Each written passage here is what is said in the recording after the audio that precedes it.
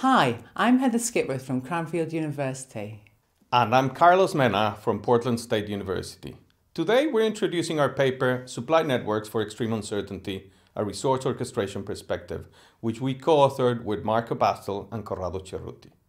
Our research started with the observation that at the outset of the COVID-19 pandemic, firms self-organized around new networks that leveraged their combined resources and capabilities. These emergent networks responded to the extreme uncertainty of the pandemic to develop, manufacture, and deliver new products outside their traditional markets. We build on resource orchestration theory using 4 case studies of newly formed networks in Colombia, Italy, the United States, and the United Kingdom. The 4 networks in our study share common characteristics in terms of motivation and approach, creating patterns from which theoretical generalizations are developed into a series of propositions regarding the process of network-level resource orchestration under extreme uncertainty.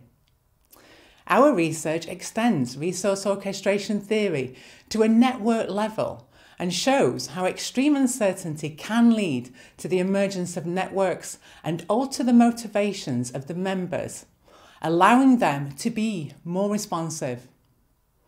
From a practical perspective, the research shows how networks and the organisations within them can streamline processes, swiftly build new relationships, and develop a balanced risk management approach in response to extreme uncertainty.